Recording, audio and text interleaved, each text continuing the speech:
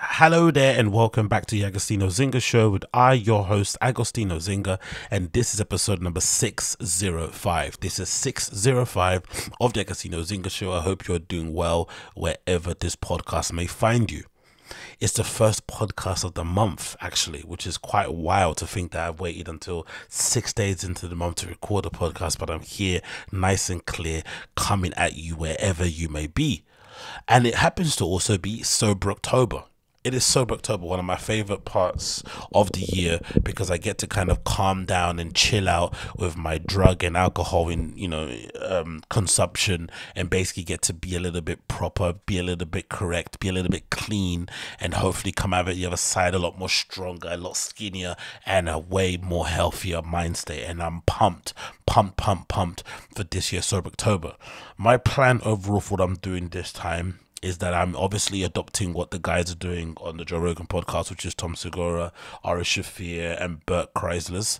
They are obviously doing the challenge by doing it. What they're doing the workout. So they're going to try and burn 500 calories per day, and they'll work out every single day. And then, but the other thing they haven't done is give up something, which I'm going to give up. So the first thing to go is obviously Instagram usage. So I'm not going to be uploading or posting on my Instagram for the entirety of my Sober October. I've committed to checking Twitter one hour per day, because I have to kind of check for the news I have to do on this podcast, unfortunately. But if I wanted to, my overall goal would be to completely avoid it. But I need to have one source or place where I can kind of go and check out the news I need to kind of upload on here. So that's obviously something I have to do. And then I'm going to commit to doing an hour of reading a day, and also do an hour of Duolingo a day. And that's my kind of overall commitment I'm doing. So I'm still doing the working out, still doing the burning of 500 calories per day. I'm sticking to a diet, which obviously is good too. So I'm getting rid of all the junk food. I'm also intermittent fasting, which is kind of another thing I'll add on to it. But that's essentially the things that I'm trying to do. 500 calories per day, working out once per day, sticking to my diet at the moment, which is basically not eating shitty food, intermittent fasting, which I'm doing at the moment, a 16-8 in terms of 16-hour fasting, 8-hour window of eating, and then 18-hour window of fasting, 6-hour window of eating, and then the other thing is reading, and of course the Duolingo. So those are the things I'm going to be running through. So I'm really excited to kind of get that going for the next month or so. And I'm hoping by the end of the month, not actually hoping, my intention for the end of the month is to make sure that I'm at least under 240. At least under 240. That's the obviously main goal. But if I can get down to lower than that, I'll be absolutely over the moon. But that'll be my least goal at the moment, because now I think I'm like 275. I weighed myself at the start of the month. I was like, God damn, I'm 275 pounds. I guess maybe I don't look it, or maybe in my head I don't think I look it, but shit, man. My peak at the time where I was kind of really going for it was 200. No, I got down to 187. That was my lowest I got down to. I managed, but then I maintained 200 pounds to 220 for a while. But then obviously over the pandemic, I just flipping ballooned up, kind of got lazy, and didn't really stick on my stings, and just loads of just basically living a sedentary lifestyle. Mostly the reason why I ended up weighing the way I did, because I think even before then I still think I was eating crap, but I kind of offset the crap eating by at the time I was working in central London, and I live not in central London, and it took me, let's say it took me an hour and a half to get to work on my bike. So I'd be riding basically 13 miles, maybe a marathon. Yeah, it was a marathon per day. I was riding back and forth to work on my pedal bike. Sometimes it'll break and it'll die, but for the most part I was riding back and forth all the time. A marathon every single day. I was working out here and there. So even if I did indulge in some Five Guys or Shake Shack, or I went and had some chicken wings, it didn't really matter, because I was legitimately sweating and perspiring so much every single day. But when the pandemic happened, and then suddenly we were all sedentary, and the one reason, and also I was going through a bit of a tough time, not having a job and stuff, like I wasn't in the greatest of space in kind of going out in terms of working out, and I didn't really push through it.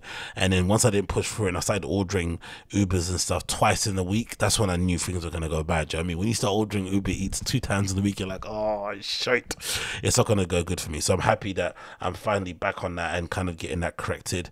And then hopefully by the end of my intention is at the end of the month I'll be under 240 and I'll look absolutely amazing. Just imagine if I get under 200 in a month.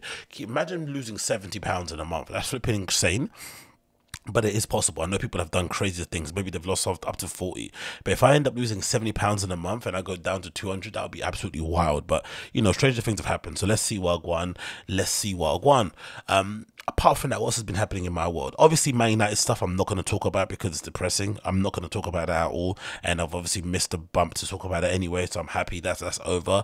And doing match reactions of Man United now, the Glazer ownership is absolutely excruciating. Seeing what's everything that's happening with the club, seeing what's happening with the players, these entitled morons, the way they flipping turned out against Man City and just essentially gave them their asses.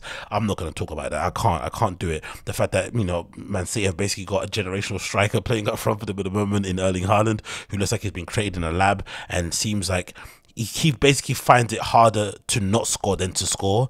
And the crazy thing about Haaland at Man City, if you haven't watched him at Borussia Dortmund, he does score amazing goals. Like, because the meme that at the moment on Twitter is that he only scores tap-ins. But the scary thing that I thought was, if Man City did attain and were able to secure the signing of Erling Haaland, I always said the scary thing about him is not that he scores those crazy, you know, 30-yard goals or bicycle kicks or flying headers. No, it's the fact that he can score tap-ins.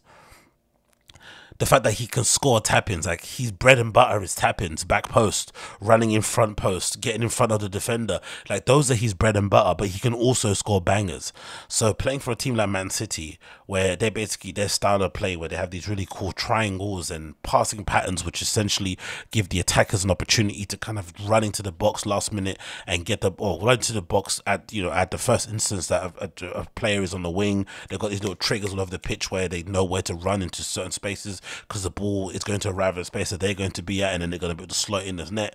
That's the scary part, because he's going to score those tap-ins all day long, because Man City create at least 3 of those chances that go across the goal 3 times a match.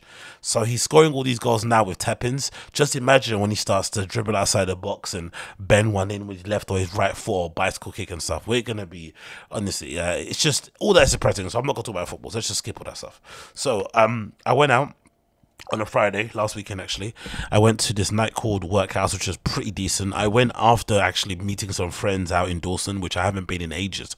Went to Dawson for a friend of a friend's birthday party, which was pretty decent, not going to lie. It was in the really cool new like taco type of bar thing, Mexican inspired bar. That's really amazing in terms of the layout, because the front of it is kind of got this little foyer bit, this little kind of, you know, whatever bit outsidey bit, but it's also underneath. It's like a strange thing combination in terms of build, especially on you know, Kingston Road. It's a bit odd to have those kind of buildings, but it's essentially got a little entrance that you can walk into that's kind of, you know, got a roof on it, but it's outside.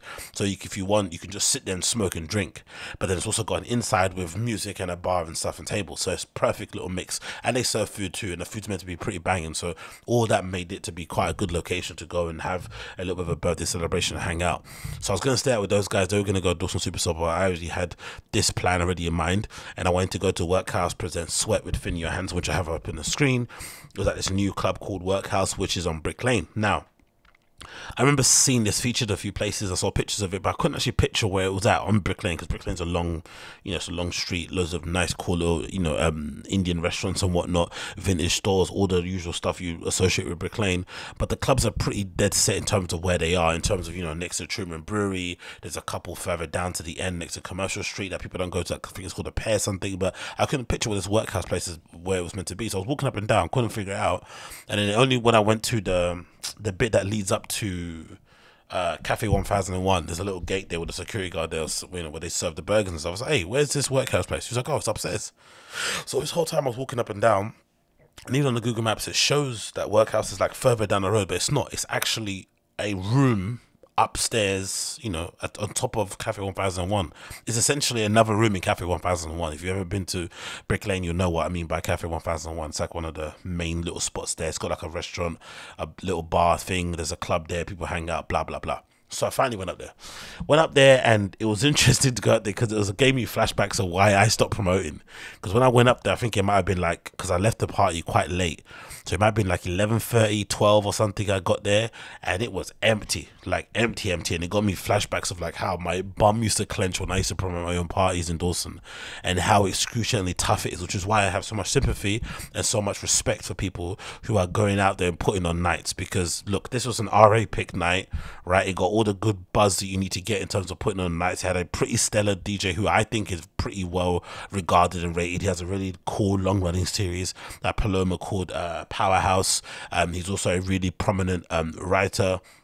You know, runs his label. He's got a blog that I used to read, you know, religiously for a few years, because of obviously, you know, me being obsessed with Berlin and stuff and everything concerning club culture around there. He writes some really cool articles about that. Some of them I had to, you know, run through a Google Translate, but still just a really solid dude that you'd think would have a lot of pull in terms of getting people to come out on a Friday night.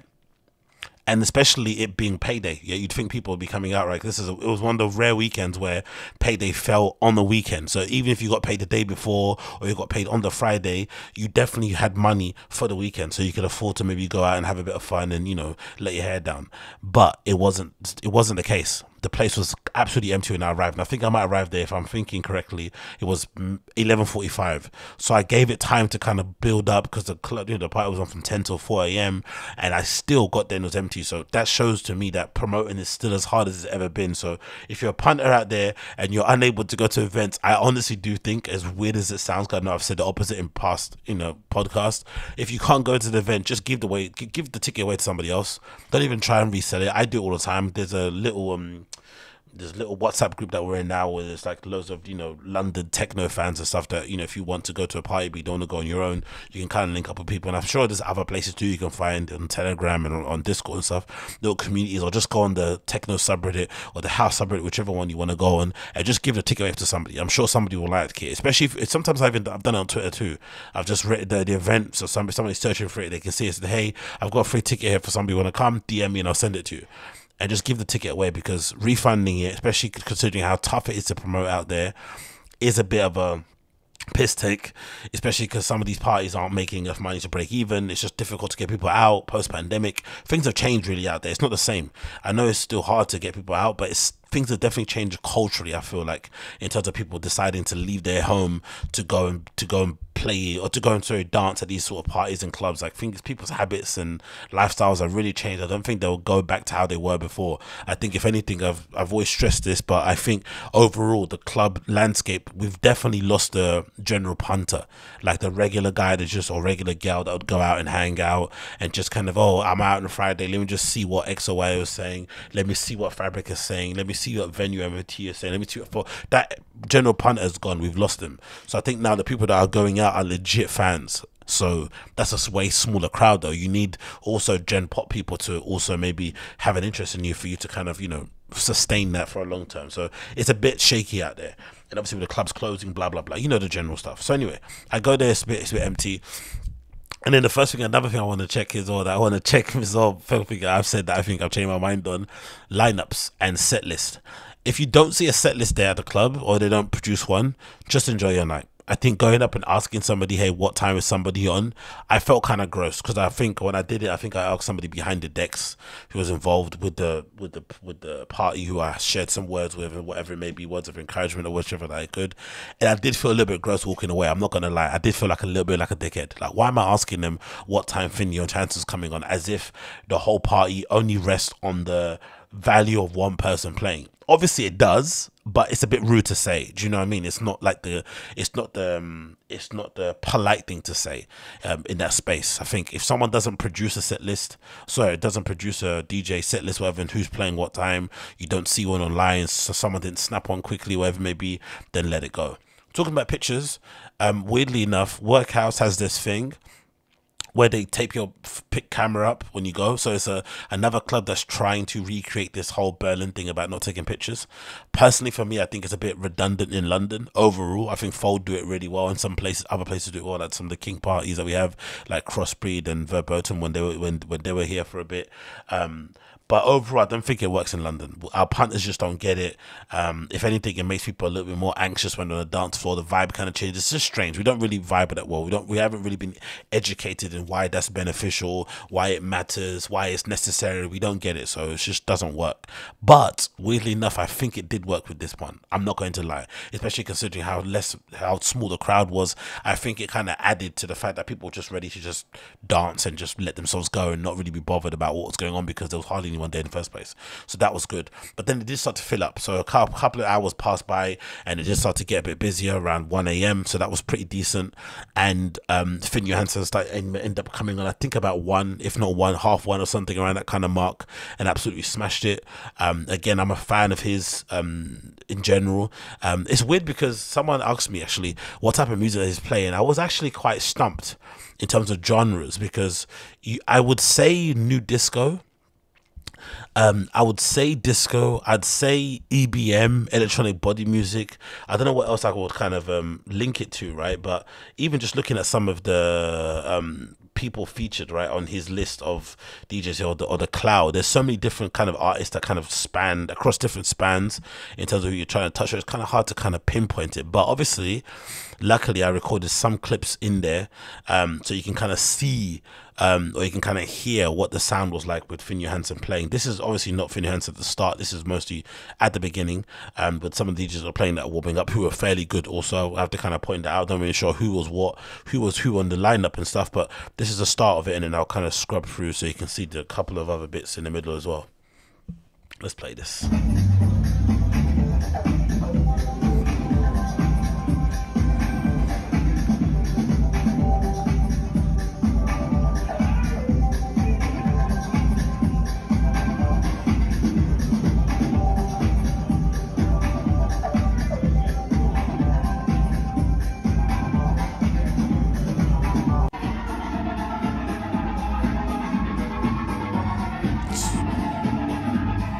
Scrub through a bit.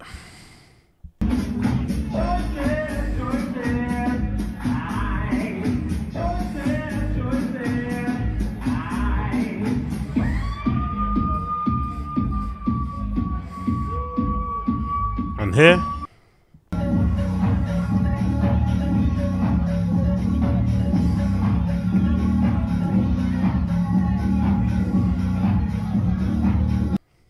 And here.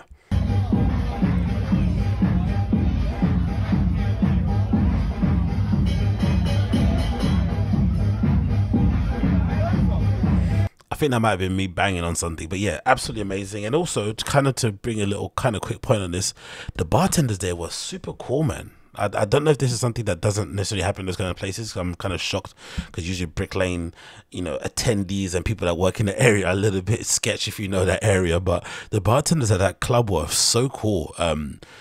So one of them made me a really great, refreshing drink that I was, you know, happy to have because it was the last day of me drinking alcohol, especially with October coming up. And yeah, I had a blast, man. So the staff that worked, they were pretty cool. Security guards were also on a good vibe thing. So everything was good about that place. I'm not going to lie. I was just disappointed, obviously, for people pointing on that not a lot of people turned out for it. But talking about that also, the one thing that really I think was interesting was that obviously I've been to Palomas, right? So I've been to this legendary club in Berlin, which is like on Kopassator. It's right as you come out there. It's like next to the river. It's kind of like an upstairs thing, right? It's really, really cool. And I think it's one of the better clubs in Berlin because it kind of covers a wider range of music. It's not just the same what you hear everywhere, like techno. Same heads, right? You might not like same heads. It might be a bit too kitschy if you're a bit too out there, but at least they try to get people in that kind of cover a broad spectrum of art. It's not just the same dark techno industrial sort of music. So that's why I love Paloma. And obviously they have a lot of house people there, and obviously you can kind of say that's my foundation in terms of dance music education, like house, disco, all that sort of stuff. So I kind of lean to that, even though I'm obviously, you know, obsessed with techno also.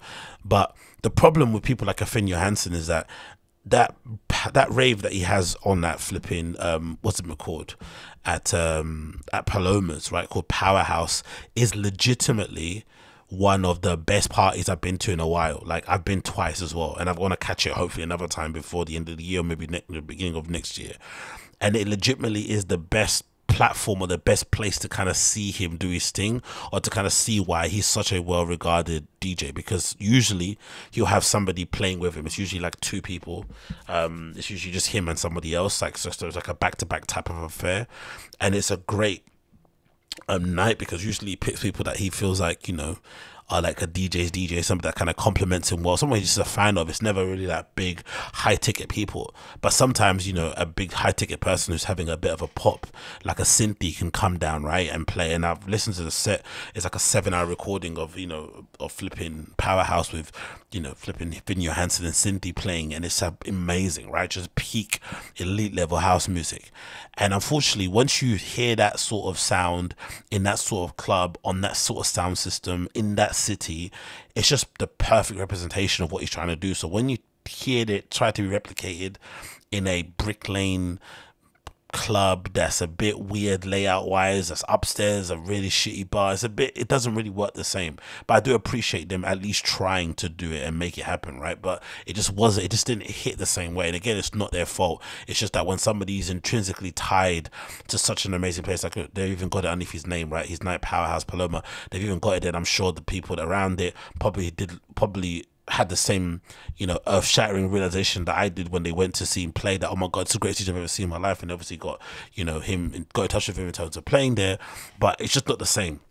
So that's the only issue I think I have with this sort of night. So I think if you came into it as a general punter, it's one thing, but if you came into it as a fan of Finn Johansson, it probably isn't the best platform to have seen him. But still, as somebody who's obsessed with the music, obsessed with the scene in general, just to hear him play out, I didn't fucking care where it was. It could be in a car park. I would still have fun. I'd still have a whale of a time. I was sweating, dancing my face off until what, 4 a.m. or 5 a.m. or something, and then ended up coming back home. Unfortunately, I didn't take my bike with me, so I ended up having to get an Uber back, but that was fine, you know, able to get some fresh air, walk a little bit down Brick Lane, so to make the flipping Uber ride home a bit cheaper. It's the usual kind of hack. I'm sure most of you guys do it too. You just kind of walk a bit further out from the main city centre to kind of get discounted rates, and I was able to kind of get back home pretty sharpish, and all together it worked out well. But I'm just some cool people as well in the dance floor, so pick up anybody I might have seen there. That was also really enjoyable. But yeah, overall, that was what I spent my weekend doing, because of course the next day was the start of Sober October, so that was what I kind of got up to, if you were wondering. Now, moving on, I want to talk about this because this is something that's been on my mind. It's something that I've heard a little clip of Russ on DJ Academic's show kind of talking about this. There's been this constant weird conversation going around in hip hop, especially regarding blackballing, right? And for the most part, you know, you guys will know what blackballing is in terms of, you know, establishments or corporations basically putting the kaput on people's careers, to the point where they're not able to sustain themselves, not able to be successful they were prior. And I guess the Baby's claim is that off the back of his new album that just came out called Baby on Baby, which I'm surprised he's kind of standing behind, because to me it sounds rushed. And I'm somebody who's open-minded. I'm not somebody that's kind of going to sit here and say I'm a Baby fan, but I'm also open-minded enough to kind of listen to someone's music and be able to discern why people like it and why some people wouldn't like it. So I'm going, you know, whatever it may be. So I listened to the Baby on Baby with an open ear, and it just feels rushed. It feels like a mixtape. It feels like something that he put out in the hopes of just, you know, ticking off or crossing off another album on his list of albums he needs to turn in for his label. It didn't feel like a project he'd worked on with a lot of thought, a lot of foresight. There wasn't a real theme in it. It's just a collection of his best quote-unquote songs, and he put them on an album, and he called it Baby on Baby 2 to kind of link back to the other album, Baby on Baby. But it wasn't good, in my opinion. It just wasn't. So to stand behind a blackballing thing off of that is weird. And also I felt like he didn't really promote Baby on Baby 2 that long. There wasn't a big lead up to it. It wasn't like, you know, usually when you're an artist and you're putting an album, you have this big lead up, you go on radio shows, you do interviews, you do podcasts, you maybe do a live stream or two, but there's a rollout that you do when you're a new album, and he didn't do any of that for Baby and Baby. So I don't really know why this whole blackballing thing has happened. But anyway, the Baby's been speaking out, I guess, and basically letting people know that he's not happy with his album sales, and he doesn't care also, which is the classic thing people do that are really sensitive, right? Especially if it's somebody who's got such a hard and kind of gangster reputation as flipping the Baby does, right? Somebody also, you know, we all know he doesn't take any shit, but he's clearly still an artist deep down. So if your numbers aren't as good as your previous numbers, you're clearly going to feel a way about it, regardless of how you're going to try and say it or how you're going to try and twist the words in public, you're gonna feel something for sure. So anyway, it continues. This article from Complex, it says Baby's recent album Baby on Baby garnered low sales than his previous project, and Charlotte rapper thinks it's because he's being blackballed. The release of his project projected to move 16,000 units in the first week, in contrast to Baby's previous solo record 2002's Blame It on the Baby debuted at #1 on the Billboard 200 and moved 124,000 album equivalent units per Billboard. Still, the Baby wasn't sweating and tepid progressions and gave himself a pat on the back. So this is a screenshot from his Instagram story. It says, "Not bad for a blackboard Baby," and it's a picture of the Baby selling. He's saying, you know, being basically ironically and sarcastically saying, you know, he's happy he sold 16,000 a week. The Baby's response comes shortly after academics argued the same thing and blamed Apple Music and Ibra Darden for blackballing a rapper. And this is obviously what's his face? This is obviously a tweet from DJ Academics that says as follows: The Baby's last project in 2020, Blame on the Baby, sold 124,000 first week. His new project, after being blackballed by Ibra, Apple Music, is scheduled to do less than 20k. Now you understand what my Ibra convert. DSPs control who is hot and who is not. Fall out of favor with them, you're done. And obviously Ibro tweeted in response, Apple Music is not the only platform. Based on his dummy's logic, the Baby should be doing well on the platform he works for. Is it? Anyway, so, you know, it's now to toys, whatever. So for me personally, I think this is a ridiculous conversation, because number one, I never got the feeling, because the reason why I think the blackballing conversation is annoying, first of all, just to kind of piggyback on the back of this, is I think that there's a lot of importance being placed on DSPs, right? And I'm somebody who kind of, in general, I'm not really the biggest fan of gatekeepers, right? I think all that sort of stuff is really, really annoying and kind of stifles creativity and opportunity. And what the internet gave us is the ability to basically, you know, leapfrog the gatekeepers and just give the music or give the content or put the content out there for the fans. And if you're able to connect with people out there, they will find you in some way, shape or form, and you'll be able to garner a fan base and be able to support yourself through your artwork. That's been the great thing about the advent of the internet and social media, right? But this kind of heavy reliance on playlists and streaming platforms and stuff feels like a weird psyop from the streaming platforms to kind of restore or to cement their authority on the industry again, because it was waning for a long time. The fact that you can upload your own songs, you know, and submit them to places like Spotify and Apple in the first place and get an artist profile and stream, and basically if you wanted to, on paper, you could have every little thing that every artist has that you kind of idolize at your fingertips also, right, in terms of the tools that you use to kind of spread and push out their music. But obviously it feels like also because the record labels have kind of now got in bed with some of these big streaming platforms by investing in them or having partnerships to allow them to put their music on their streaming platforms in the first place, they are now through like backdoor psyop ways trying to re-establish their authority, dominance and control by having this weird blackball conversation thing that's going to strike fear in the heart of artists coming up that they shouldn't fall foul of digital streaming platforms, because they too could end up like the Baby and sell 124 one week and then of course drop off the face of the earth with the next album coming through. But the reason why I don't like this is because, kind of to touch on Russ's kind of comments on it, is that in general what this does is that it admits for the most part that this over-reliance on, this over-emphasis on numbers, first week sales, streams, and all this sort of nonsense that could easily be manipulated has essentially hurt the music industry and artists in general, because artists are now chasing these numbers, but they're not chasing or trying to cultivate a fan base. They're not trying to perfect their craft. They're not trying to improve their live shows. They're not trying to dig deep into their psyche or into their history and kind of pull art from a kind of deeper, more interesting place. It's all the same regurgitated nonsense, microwavable, disposable stuff that we don't care about. And clearly the evidence is showing in the numbers, because one minute you're hot, next minute you're not. But also, overall, to touch on what point Russ said, a really good point that I think kind of stresses it and kind of makes it more poignant to me and what I'm kind of going through and what I kind of want to strive for. He said the following on his Twitter that he kind of put out there. He said this: no one is blackballed, right? This is a screenshot taken from his account. I just want to give my 2 cents on something in the industry. No artist is blackballed. Unless they cut off your Wi-Fi, remove your social media accounts and take your music off the streaming platforms, you are not blackballed. If you're famous and can still tell your fans, hey, I'm putting out music, then you're not blackballed. Fans will listen to your music or they won't. It's that simple. Also, if you're a famous artist and you need playlist in your order for your fans to listen to your music, how real are your fans? Why do they support you? Why don't they support you regardless? We're giving too much credit to power to DSPs and not enough power to us, the artists and the fans. I know for me, as long as I can tell my fans I'm putting out music, I'm straight. I'm not entitled to any playlist, nor do I need them for my fans to listen to me. That's why they're ... my fans. And I definitely agree with him, because I think in this event, maybe you could say, or in this circumstance, maybe you can say both points are right. Maybe the DJ Academic's point about overall there is the DSPs basically have too much power in terms of the things that they can kind of put in the front of us, the front of the homepage, the things they can feature on certain playlists. There is that, right? And there's obviously some platforms, they promote their own playlists ahead of other user generated players or stuff that's kind of come from, you know, outside of the company. That makes complete sense, obviously, because it's their thing. I get it. But overall, this is music, especially, should always be about the artistry itself, should always be about the artist connecting with the fans in some meaningful way.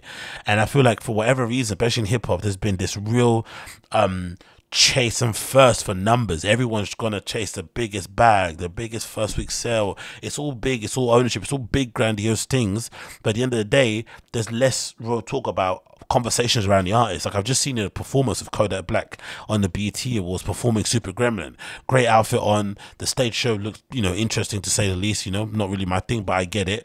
And the performance was absolutely trash. He had the vocal track playing in the background, so basically him screaming over an MP3 of the song that you can already listen to on flipping any streaming platform. So what's the point of you standing on the stage and performing? So the performance was terrible because of that. It kind of took you away from the performance altogether.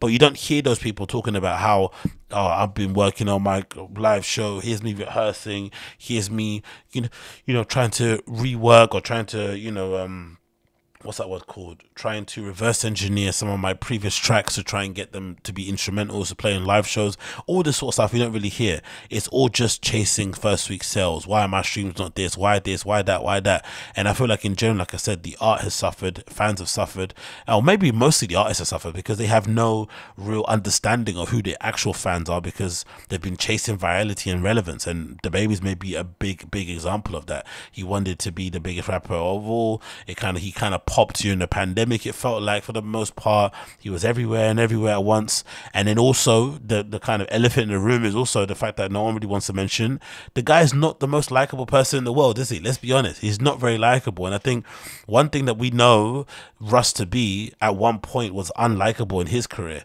and one thing I think he proved, and most people proving now, that especially with podcasters and people online like YouTubers and stuff, if you have your own fan base, it's essentially impossible for you to get blackballed and cancelled. Impossible. You can always have a career because your fans are always going to rock with you.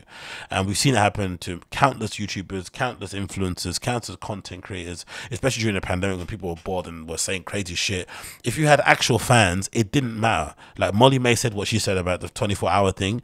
It didn't change a dot because people love that girl. So they didn't care that she said what she said and it came across disingenuous or whatever it may be. They loved it. Same goes for the Kim Kardashian work comments. You can't cancel people who have actual fans who watch, support, view and buy what they do. And I feel like with the Baby, what he's suffering from is that he never cultivated his fan base, and also during the time that he was famous or during the time he was popping up, you know, really in a big level, he did loads of things that people didn't like. And I never understood that thing as well with Kim with the Baby, because he's obviously somebody that a lot of girls like. He obviously kind of, you know, leans into that as well. He's not, I don't know, I kind of get the feeling like he should maybe have more, he should probably have a fan base that looks similar to like a Tyler, the Creators, right? Then they fucking Meek Mills. Really, if you think about his music, you think about his videos, his personality and the way he looks, he should maybe have more Caucasian fans and more girls that he show in general.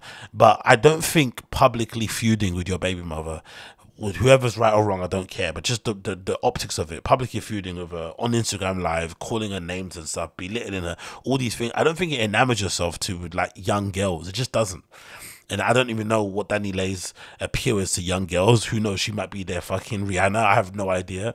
But I don't think it helped. So that, coupled with the music not really improving that much or not really going to new interesting places, which I don't think, it's a bit of a misnomer. You know, you have to create new music to, you know, but keep evolving, whatever. But still, him not being likable, him basically having no fans because he didn't really cultivate them. He just kind of rode off for the back of having viral hits that kind of blew and not really people caring about his albums for the most part. I think all of that kind of played into it. Personally, for me, I think so. Especially when it comes to the US side of things, that definitely played a part. Maybe he'll be fine in Europe and whatever, but these artists don't really care about coming to Europe or doing, or settling in Europe and becoming a European act. They want to be a star where they're at, so that makes complete sense. But this whole blackballing conversation is absolutely bizarre. It really, really is.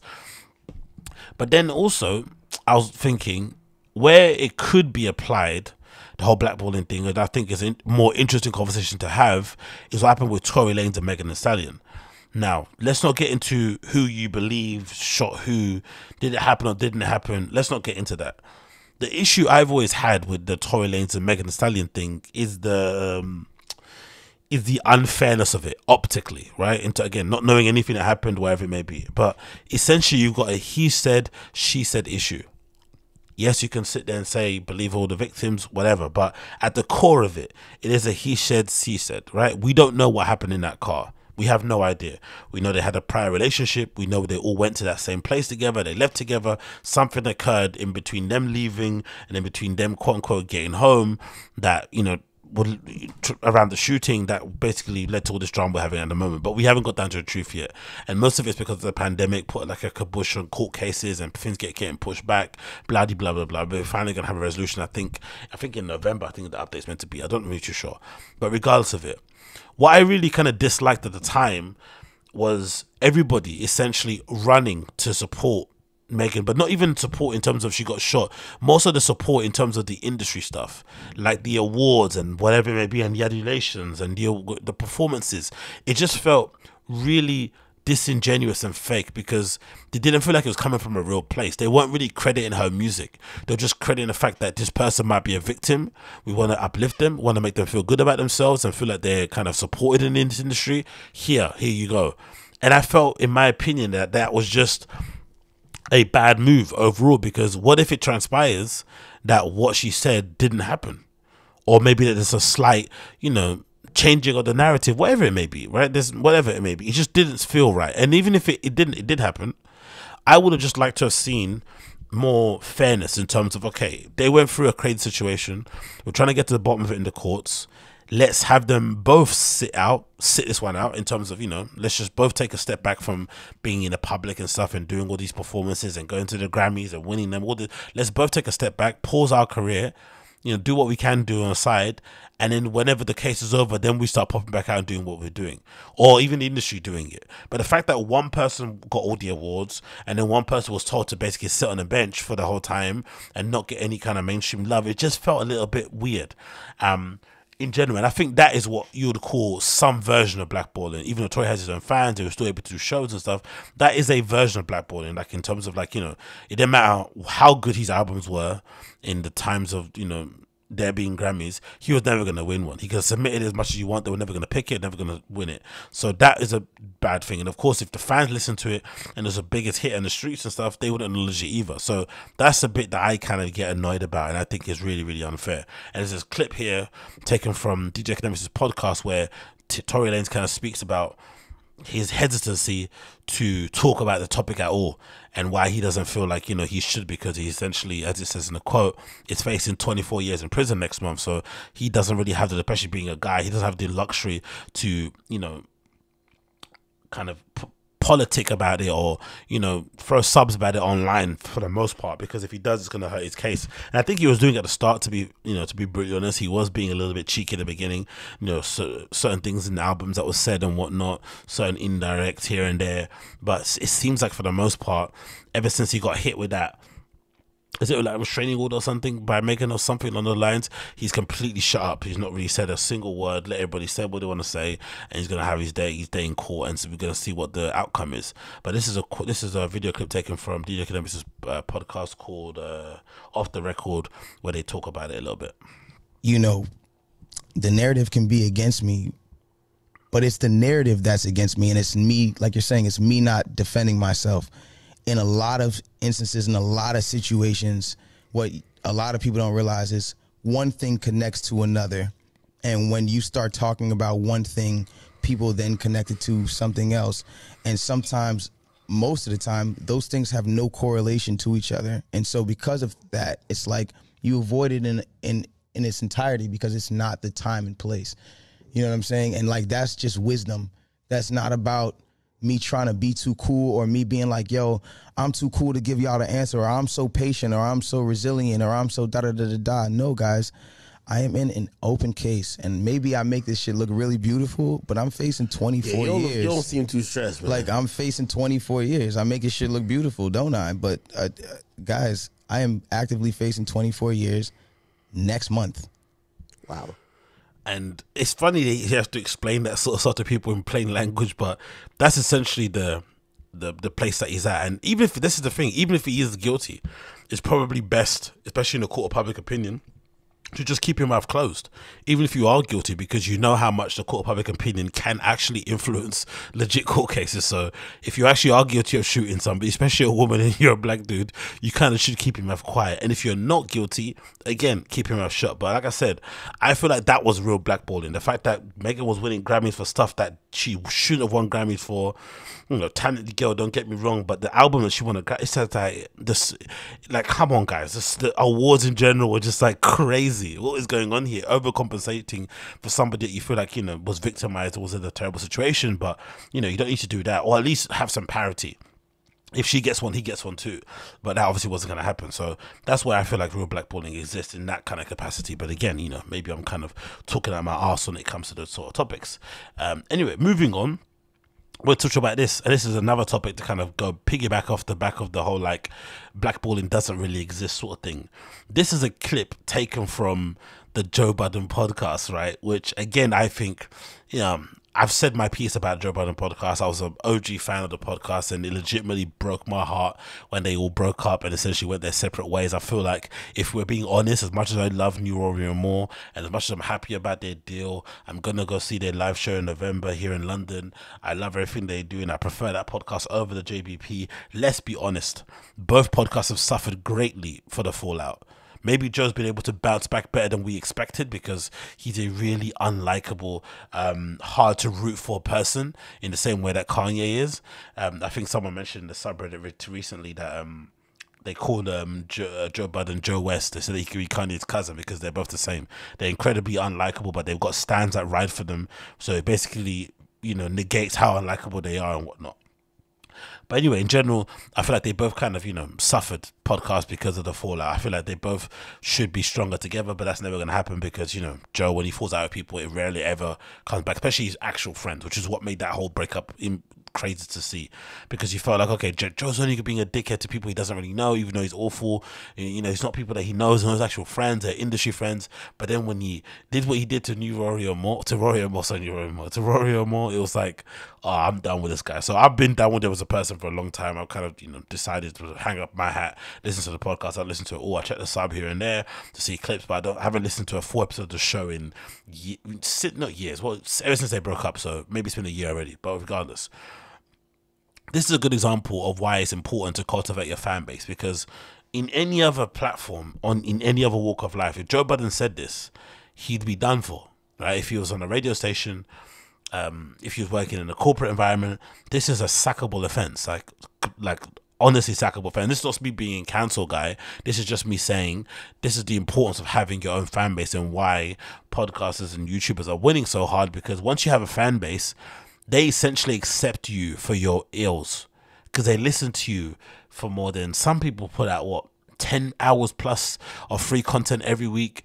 It's very difficult to hide who you actually are underneath 10, you know, hours of content. It's very difficult. You can do, I'm sure, but for the most part, people would see the ugly sides of you. They'll notice little bits here and there, right? You can't hide everything. So usually those fans are the ones that accept you for who you are. And then, of course, you know, kind of reward them by giving them all this free content that they can kind of enjoy. So I think a lot of JBP fans, myself included, we knew what he was really like the whole time. We just kind of waited to suspend belief because we couldn't ever imagine him doing, running afoul with his friends. We couldn't imagine that being the thing. We only could imagine him doing that to people he didn't know. But then also, the truth of the matter is, the guy's a bit of a weirdo when it comes to girls, right? And this clip taken from his podcast where he basically says, the caption says here, Joe admits that he has faked putting on a condom during sex on a recent episode of his podcast. And this is obviously taken down. I think he edited it or he took it down. I think he must edited it out the podcast. I think this is during the whole podcast. And ever since then, you know, obviously nothing was said publicly about it until he made a post recently where he was replying to a fan, and he basically said he's going to be he kind of insinuated or said in roundabout terms he's considering putting his whole podcast behind a paywall so he can avoid all these issues. So not even like apologizing for this weird comment. I'm going to put it behind a paywall because you guys are like trying to make out like I'm a bad dude by doing this, which obviously he is. But let's play the clip of him saying sometimes he forgets to put, sometimes he pretends to put a condom on if a girl asks him to put a condom on. Absolutely crazy. What? I have no idea knowing. Joe, you do though. And even I done walked in the corner and faked like I was putting a condom on before. It'd be working. What? No. Of course, Parks was the one that laughed the loudest, right? With his flipping Joe Budden cock in his mouth. Like, God damn, that guy is so annoying. No wiser. What do you mean what? Yes, I did that. You faked the put 1,000%. That was my poor. I'm asking. That was my poor execution of my plan after I mastered it, which was to just bust through the lambskin. Let me go find. I don't know if I ever used a lambskin. Let me go find the thinnest condom in the world. You bastard doing that? Huh? And bust through it? Yeah. You planned to bust? Yeah, I'm not having it, but Yo, what?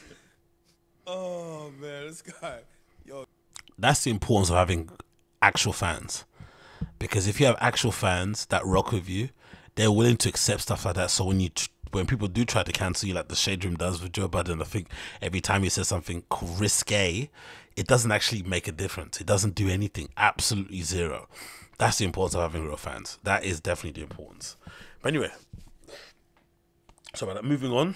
Let's. Let me talk about something I got. So obviously I was talking on this podcast recently about wanting to buy some Supreme products from the recent drop, and I had my eye on the IRAK collaboration that they had. And obviously, most of you guys will know I'm a flipping big fan of IRAK in general and what Kunle has done, and obviously their other members, RIP Sace and whatnot, just general as a graffiti crew and the things they put over the years. It's probably one of my first introductions to flipping graffiti actually through streetwear.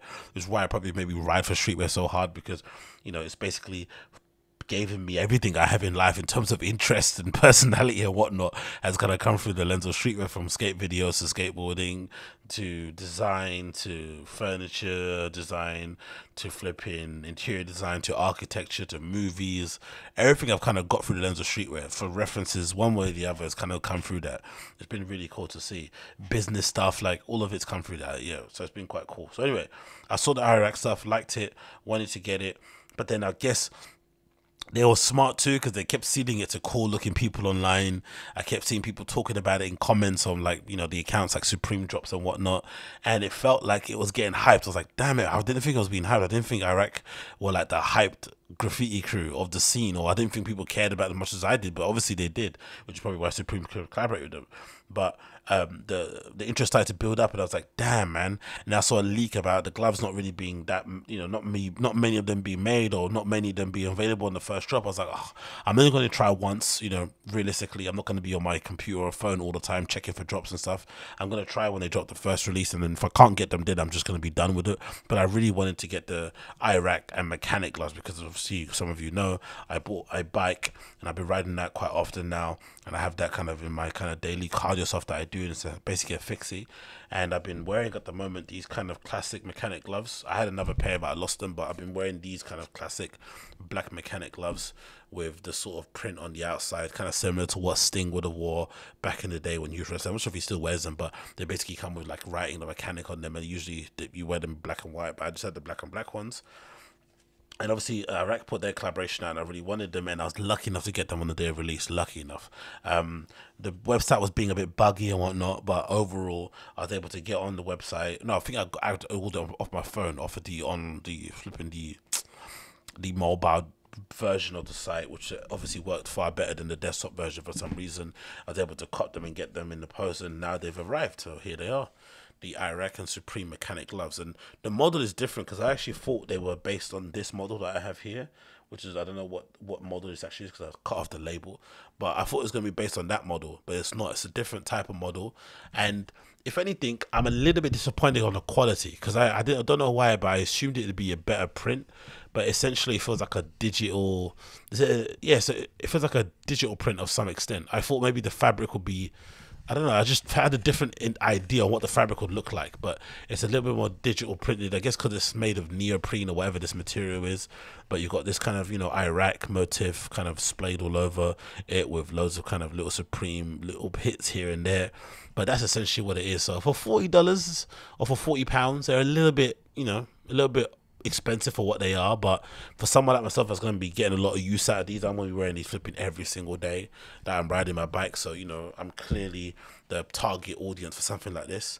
And I'm also going to be doing a little DJ mix hopefully soon, no, hopefully on Friday, where I'm going to be wearing these as well, zooming into them so you can be able to see them in action as I flip in play and stuff. That's going to be a bit of good content to put out there wearing these sort of things too. So, and I think, because I still regret not getting the flipping Franklin Supreme batting gloves from last season, the ones that came in like white, black and red, like, oh, so gutted, and they're like £170 or something now. So I'm happy that I've kind of got these. I really, really am. So these came in the post, over the moon with them. Yeah, of course, the standard thing I got to do later on is I'll take out the tag and cut this. It's got this really long wash tag thing that I don't need to have on there. It's annoying every time you put it on. Nice little hang tag reg there. But I would have liked a little bit more detail, like, you know, like little splatters of Supreme. Maybe two labels here would have been nice. Maybe a little Supreme box logo here on the tab. It's just something. They just look like, you know what they look like? They look like if Mechanic had an ID system. Like, imagine Mechanic had an ID little thing where you could basically get gloves and you could select your own colors and put prints on them or whatnot, and then get them sent to you in 6 weeks. This is what it looked like. It looked like this. Do you know what I mean? There's nothing really that different. I guess if you was this base model, if I was to go and buy this base model, I bet you it's the same. There's no difference in terms of usually Supreme do that though. When they collaborate, they usually change little things. But maybe this is Supreme saying, hey, this version, this base model of this glove is good. We're just gonna add our brand into it, but the base version is the best glove you're gonna get. But I don't know, I would always preferred a little bit more. Do you know what I mean? But overall, not too bad. And then of course, in the packet, because I only just bought those, I got this in terms of sticker packs. I got the Mark Gonzalez Supreme Team thing. Got this weird picture of some woman's bum. I'm not sure if that girl's underage or not, but it looks really sus. And then I've got a red box logo sticker in there also, so I'll be able to stick on those on my things soon, rather soon. But yeah, those are the gloves that I copped. Happy I got them. Now moving on, let's talk about the news that everyone wants to talk about. What's happening with Kanye West, or as people are calling him on the internet, Kanye. It's wild to hear white people call Kanye a coon, and like, it's really interesting. A white person calling any black person a coon online is ridiculous, or even just in general. It's just, we live in crazy times. But hey, we are where we are, innit? So Kanye had a fashion show a couple of days ago for Yeezy Season 9. It was something that was announced kind of out of the blue. I think rumblings were starting to stir once he just basically started attending all the fashion weeks, but he was doing that quite often last season also. He just kind of, you know, putting his face about and being about in the scene and industry a lot more, especially post Virgil Abloh's death, which I'll touch upon later. Actually got some things to talk about that as well. But in general, he was kind of around, and of course, and the news got leaked that he was going to show again the Yeezy season at Paris Fashion Week, which is, you know, widely regarded as the pièce de résistance in terms of fashion weeks out there, because, you know, they have also, you know, women's fashion wear obviously in Paris Fashion Week, super important, but also the showrooms in and around Paris, mostly around men's stuff, mostly around streetwear and menswear and all that sort of good stuff. People go there because a lot of accounts turn up there in places that you want to be kind of situated next to. Even a brand like Trapstar, which is, I would say, as far away removed from Paris Fashion Week as anything is out there. They had a dinner sort of pop-up event type thing over there too. So clearly there's a lot of buzz around Paris in terms of getting your face there, being seen, blah, blah, blah, blah. Kanye does it, Kanye knows it, he did a thing and he presented the show. Now, the show itself was pretty forgettable, to be completely honest. The clothes are what they are. Just, you know, it's the same things you've seen before from Kanye and Yeezy. Just now he's basically adopting more of a black sort of color palette, loads of granites, loads of greys and bronzes and whatever, just variation of blacks and charcoal and whatever it may be, but it's the same shapes. For me personally, I think in this show he's saying there was no zips, everything was pull over or pull on type of thing. But the real thing that really ticked people off immediately when he was doing the show, for what ticked me off first of all, was the kids choir thing. There's like a Sunday service kids choir thing, and their Northwest was in the choir singing, looking cute and singing her voice out. But overall, when it comes to kids choir, unless you girls sound like the Temptations or the Kids, I don't want to hear it. It sounds awful. Maybe because I spent too much time in the church. I spent basically 18 years of my life in the church, essentially indoctrinated, having to go to church flipping 3 times a day, sometimes like insane amounts, Sunday school, all that stuff. I had enough of it. So the fact that he's now discovered Christianity all of a sudden, you know, in his mid-40s, I don't care. I have no interest in it whatsoever. So when I'm seeing kids, you know, bellowing their hearts out and trying to catch these notes, I'm like, count me out. So I'm already out of it. Then it just continues, keeps going on and on. I was like, shit, this is the soundtrack for the fucking show. All right, cool. Let's listen to these kids fucking destroy these songs, right? They're doing it. They're doing their thing. The what you call it, the choir leader's trying his best to kind of get them in tune and make them not whatever that follow directions. But then, you know, forget all that. The thing that really set everyone off was the beginning, when Kanye decides to come out and essentially rant and rave at his audience. They kind of, it's in this venue where it kind of looks like he's in the Colosseum, which was maybe done by purpose, I'm not too sure, but the venue is like these spiral staircases. There's this open plan sort of space at the bottom floor where he's standing at, and then everyone else was on these little balcony foyer bits, I don't know what they're called, right? And they were kind of in a circle, so it kind of looked like a Roman Colosseum, and he was there like baying for blood, right? And he was shouting at people in the audience. I know these are fashion literati people. I saw John Galliano, I saw Hamish Bowles, I saw Anna Wintour, I saw Edward Innofol, like loads of established people. Of course, Naomi Campbell walking the show. Everyone's legit. He's shouting, they're bellowing them. But then the most important thing when he's shouting at them, he's wearing a t-shirt, a long sleeve t-shirt. Everyone kept saying it's a hoodie. It's not a hoodie. Long sleeve t-shirt that had on the back of it, White Lives Matter, in big white font. And I think at the front of the shirt, it had a picture of John Pope II. It was this kind of weird, like, merch design t-shirt kind of thing with his face, you know, superimposed a couple of times, looking different directions and some candles and shit. And, you know, just Google John Pope II controversy and you'll see some interesting articles on him involving kids, involving charities and stuff. So I don't know if that's a good thing or a bad thing, but that's the shirt. And I'm making it set people off. But when I saw it, in initial reaction was to laugh. My initial reaction was to laugh and to also agree with the overall sentiment, because what I thought when I first saw this, because I've been paying attention when the news, what's been happening with the Black Lives Matter organization, not the movement, let's talk about that, the organization, was that it's been, you know, it's been heavily publicized and heavily kind of exposed that the people behind it, or some people associated with Black Lives Matter organization, are crooks, as are most people who work in these well-established charities, right? Which is why people always say when you go and give money to charities and stuff, you should really look into where the money is going to, what sort of actions are going to be taken once you give them money, like really discernible 1, 2, 3 stuff in terms of what's going to happen. Because for the most part, it feels like, from the looks of it, how prevalent it is, it's very easy to get away with swindling people's money, especially well-intentioned people's money, because they just want to do the right thing. They want to give it to you. They don't even want to ask any questions. So it's the easiest kind of robbery, especially when people are in pain.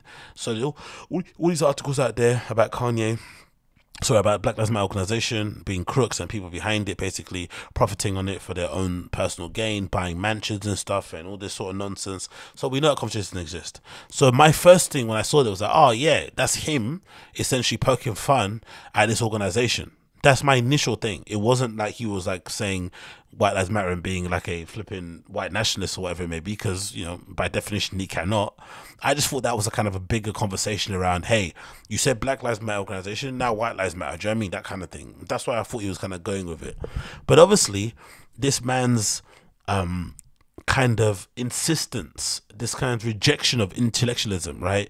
And I think cultural overall, there's this kind of war on intellectualism. There's a war on authority figures, on people that actually know what they're talking about. Everyone's kind of got a voice. I think this is what's kind of led to this, because this is the same dude who says he's proud to say he doesn't read books. So it's not surprising that he'd put out a t-shirt like this with no context, no explanation, no background, no nothing, then get pissed off when people get pissed off about it. It makes complete sense, and it's a typical Kanye thing to do, especially this version of Kanye. Put something like this to get people annoyed, and then get surprised when they're annoyed, or get annoyed that they're annoyed.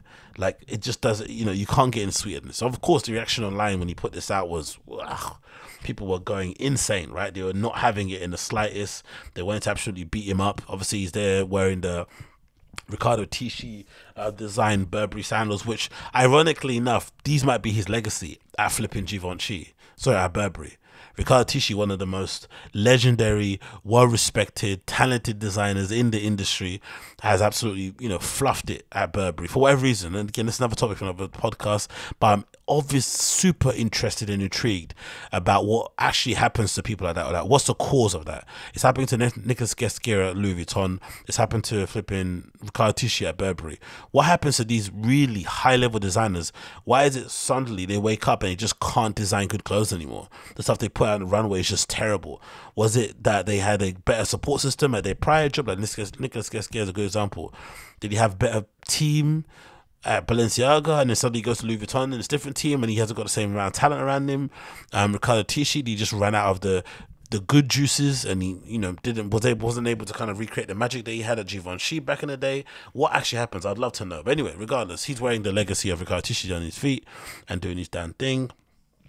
Have I got a picture? And then of course you see this picture at the end as well that Candace Owens decided to put up on her Twitter too, with them both wearing the White Lives Matter t-shirt, one in white, one in black, with the flipping logo in the back.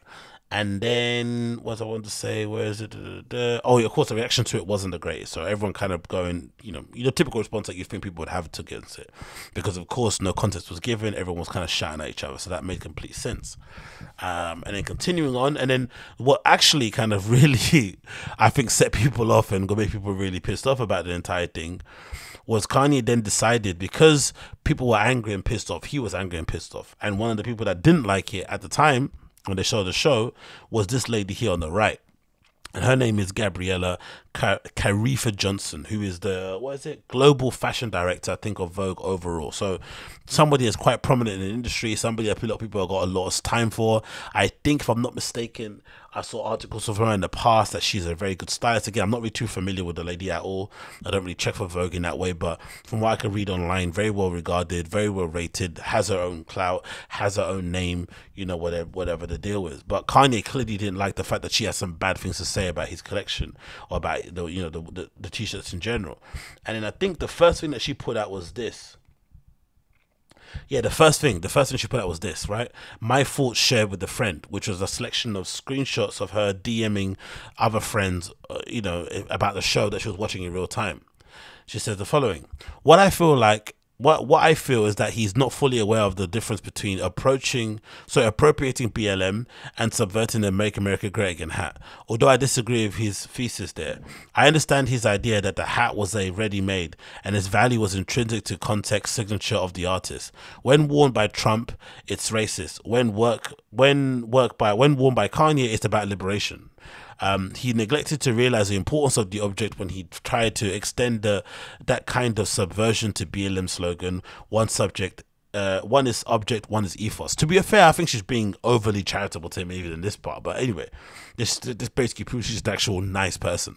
It continues: I know what he was trying to do. He was trying to illustrate the dystopian world in the future when the whiteness might become extinct, or at least we would be enough to endanger to demand defense. And the other screenshot is what justifies mass incarceration, murder, and en masse, and indeed even the advent of slavery. The idea that blackness must be snuffed out or will surely supersede whiteness in power and influence if given the chance.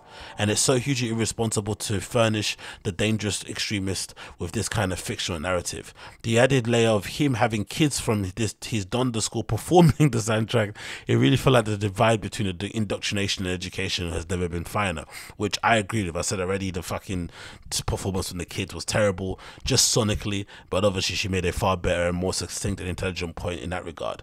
And then Gabriella continues to kind of, put a real pin, a real punto, a real period at the end of that conversation that she had with a friend that she was sharing. So as follows: It's become clear that some viewers think my previous post containing my working, evolving thoughts on Kanye's show was some sort of distorted justification for incredibly irresponsible and dangerous act of sending White Lives Matter t-shirts down the runway. Please understand, it wasn't. The t-shirts this man conceived, produced and shared with the world are pure violence. This is no excuse. There's no art here. I'm sorry, I failed to make that clear. I thought I did. I do think if you ask Kanye, he'd say that there was art and revolution and all of those things in that t-shirt. There isn't. And as well as and as we all work through the trauma of this moment, especially most of those of us who suffered in those rooms, let's have some grace for one another. Now, personally for me, I'm a big believer that words are not violence. Maybe it's a dude thing. Maybe because, you know, essentially guys always have an underlying threat of violence when they are kind of going back and forth and arguing with each other. You know, at any point it could go left very quickly. There is no kind of, you know, you're never going to see a continual Nicki Minaj and Cardi B type of beef with guys. It doesn't get to that point. Eventually hands will be, you know, thrown. Sometimes in America guns will be toted. Sometimes here in the UK or parts of Europe a knife will be pulled out. It gets really extreme. So when people tell me words of violence, I don't agree, because I know, especially when it comes from the internet, I can turn the internet off, I can leave social media, I can whatever, not decide to read your review. But when it comes to actual violence, those are things that are going to impact me physically, and things that maybe in some cases I can't necessarily avoid. But whatever, this is another political conversation I don't want to get involved in. But the post that really irated people, and I thought myself was incredibly distasteful, was this post that Kanye put out regarding, when you obviously saw the comments that that lady made. And it's as follows. There's a picture of this Gabriella girl, and I think this is the outfit she actually wore to the show. And, maybe you say the outfit's frumpy, maybe you don't like the outfit itself. It is a fair comment to make, but him basically dismissing her worth because in his opinion he doesn't like what she wears, and because essentially what he's trying to say, without being, because again, Kanye likes to act like he's a big dog and he can say what he wants, but he doesn't necessarily say what he wants because he's still scared to piss off certain people. But what he actually wants to say is that she's a fat and ugly woman. That's what he really wants to say, right? He doesn't find her attractive, he thinks she's fat and she can't dress. So in those boxes with unticked with the X on them, and obviously she's not richer than him, and obviously that means she can't comment on what he has to say or anything at all, because again, this is kind of going away from the point, but you didn't see him give the same amount of vim that he gave her, that he gave to flipping fucking Gigi Hadid, did you? And I wonder why. So let's continue. But the caption says as follows. Kanye West posts of a picture of her wearing an outfit, and it says, "This is not a fashion person. You speak on Ye, I'ma speak on you, ask Trevor Noah," right? Whatever that means. I think he thinks he dunked on Trevor Noah because Trevor Noah had a difference of opinion in terms of how he was going about things. Who knows? This is Kanye's world. So that obviously pissed people off. People weren't too happy about it. And then, of course, that led to a series of people kind of coming out and defending Gabriella, which I felt was absolutely incredible to see in the fashion industry, because we don't see that often enough when people are kind of getting bombarded and targeted. Usually it's from the fucking brands and the platforms themselves, not really from fans and other artists and other designers. But this is an interesting point in time, especially considering the relevancy and, the command of the clout that Kanye basically has amongst fashion brands and platforms and stuff, because they know he generates clicks and whatnot. So people are kind of, hesitant to call him out because they don't want to risk not having him kind of show up and bump their numbers and all that sort of good stuff. Because, considering what he said about the fashion industry in general, the fact that he's still able to have the likes of Anna Wintour and all those likes turn out to show must mean he's held in some regard within the industry. But then I thought one of the more interesting sort of comments and feedback to Kanye was the comment from fucking Gigi Hadid. I thought that was absolutely stupendous. I really did. And it really kind of exposed and cut deep what the overall issue I feel like in the scene is regarding all this sort of stuff, right? And this is a post that Kanye put out that he deleted, where it shows him receiving a text from the designer and obviously one of the models that was in a show called Moa Lola, and she posted the following as a text message to him: "I also don't think you should insult that writer. You could actually have a real conversation about the t-shirt."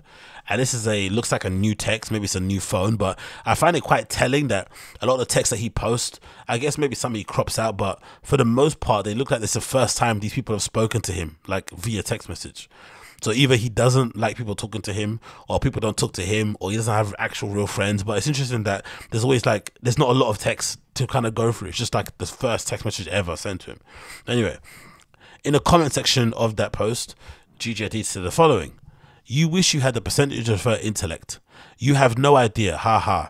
If there's actually a point to any of your shit, she might be the only person that could save you. As if the honor of being invited to your show should keep someone from giving their opinion. You're a bully and you're a joke." Also, we got that absolute redact on the bottom, that flipping produced by Zach guy trying to chase off the back of Kanye, which has been embarrassing to say the least. But I thought that was a pretty decent call out overall, and kind of exposed the real end of that's the other response that Kanye did. I know Anna hates those boots, which is awful. And then the last thing I wanted to quickly touch upon that I thought was pretty interesting about this whole thing, oh yeah, it was the Tremaine stuff. So off the back of all that stuff happening with Gigi and Kanye, we've got this flipping crazy stuff, right, happening with Tremaine and Kanye West, which again, I said, exposes, I feel like, the overall nonsense of the fashion industry, personally for me. Because I've said for the longest time, and I was saying this, I've been saying this for a while, ever since maybe racism, slavery was a choice. I was saying that from then, especially from an outsider's point of view, especially being somebody that's a huge Kanye West fan, somebody that you legitimately used to run home to watch clips of him ranting, you know, on his shows and stuff, because I felt those kind of rants to be super inspirational. Somebody that was rooting for him in terms of him getting ownership and being able to produce the stuff that he wants to produce on the level he wants to produce it at. I was one of those vocal people out there, kind of, you know, as other Kanye West fans, kind of defending him, quote unquote, online. But when he started to heel turn and become this person he was, I quickly distance myself from him as a person, just so that, you know, I'm just going to enjoy the stuff that he puts out. I'll separate the art from the artist, because I've kind of been lucky enough, because of maybe my interest, I have a lot of things that I'm interested in where there's a lot of questionable individuals, a lot of questionable publications, sponsors, whatever it may be, and I had to do that a lot, the dance of separating the art from the artist, because most of the stuff I listen to, you know, if you really dig deep and kind of do the homework and do the research, do the science, a lot of these people, men or women, are very questionable, right? Morally, ethically, whatever it may be. So I found it easy to do that, but a lot of people haven't found it so easy to separate both. If they don't like you as a person, it's very hard for them to support you as the art. And I know that for a fact to be a lot of people's stance in the scene, like industry people. I know that a lot of them are, you know, they're quite aligned politically. They're quite aligned in terms of their worldview. They're quite aligned in terms of their priorities, in terms of their interests and goals. They all kind of have the similar sort of thing. They like to pretend they're all different, but generally they're the same. And I knew for a fact these guys behind the scenes don't like what this guy's doing, but they're not saying anything publicly. They're just remaining stum. They're going to all the flipping listing parties. They're maintaining their own that flipping Yeezy seeding list, but they're not saying a jack shit. They're not saying anything.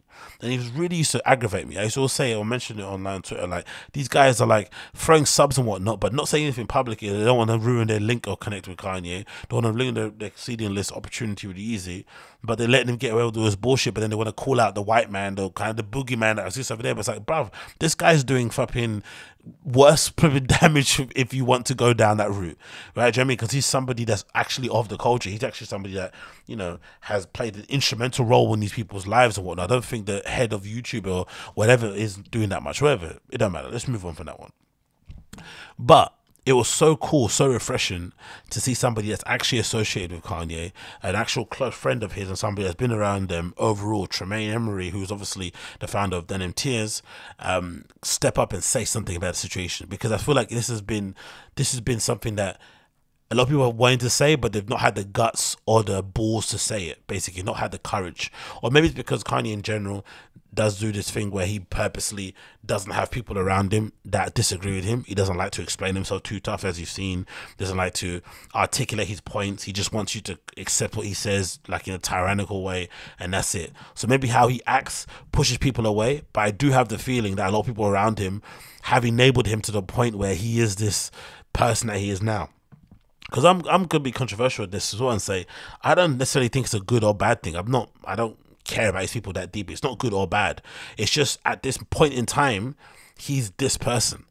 But I know these guys behind the scenes don't like this person, but they pretend like they do because they want to be like down. You know what I mean? They want to make sure they're not basically putting another black man down in public, which I understand the sentiment behind it, but I just don't like the double standards. You can't not comment on stuff that he says or does that's detrimental, but then you want to point at the boogeyman over there. It's like, no, comment on the person right next to you. Do you know what I mean? That guy's doing just as much damage, if not more. But anyway, regardless, Tremaine did step up and say something, so that's definitely something to be credited and noteworthy for. So obviously, as you can see from Tremaine's Instagram profile, he was obviously supporting Gabriella anyway, right, in his own way. And I thought the most telling part was this little sub that he threw out, where he basically took a screenshot of this term, which I had no idea existed, called a Judas goat. And it's as follows: a Judas goat is a trained goat, is a trained goat used in general animal herding. The Judas goat is trained to associate the sheep or cattle, leading them to a specific destination.